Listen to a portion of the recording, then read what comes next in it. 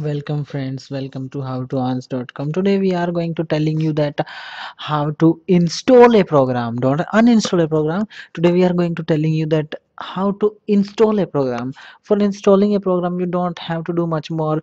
A installing file should be in your computer or in your pen drive, etc.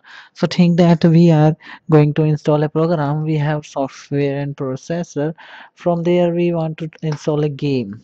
Okay, we will choose a game. For we think that we want to typing game cool type master standards setup. We will click on that.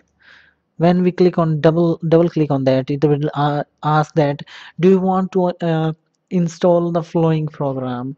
We will click on yes, and then we will press next. I agree, next, and install.